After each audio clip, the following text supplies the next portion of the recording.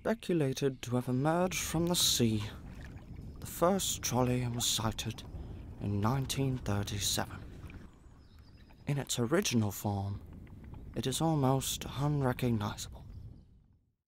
Over time, the species has undergone rapid evolution, splitting into a series of subspecies based on their respective environments. The species has also reproduced at an alarming rate, with many arguing the trolley has become a pest to urban life.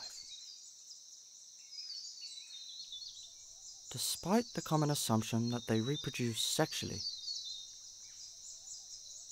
trolleys are, in fact, genderless, reproducing asexually. The species can now be seen in practically every part of the world, albeit referred to under a different name and in a somewhat different shape or form. Given their outstanding ability to regulate body temperature, it is no wonder trolleys have become renowned for having no natural habitat. Their tendency to inhabit strange places has led experts to conjecture as to the true capabilities of the species, perhaps having the potential to jump, climb, and even fly.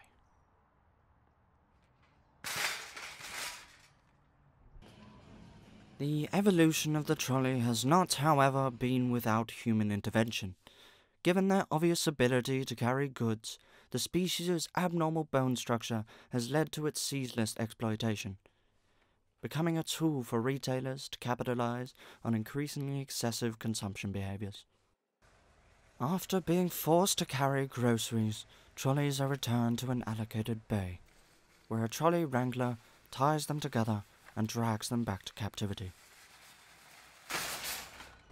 So do you think what you're doing is cruel? Personally, I try not to think too much about it. I've got to put food on the table somehow. Monster, you should be ashamed! Come here, you little shit! Besides their obvious mistreatment as a means of carrying goods, trolleys have also been used as a method of transport. Their strenuous use has been a source of serious injury, typically involving their wheels. Once injured, they are, unfortunately, put down.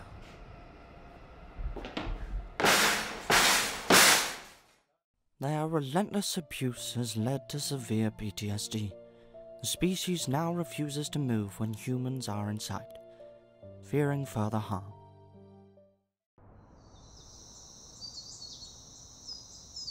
It is only with love and compassion that we will witness the species return to its mobile state.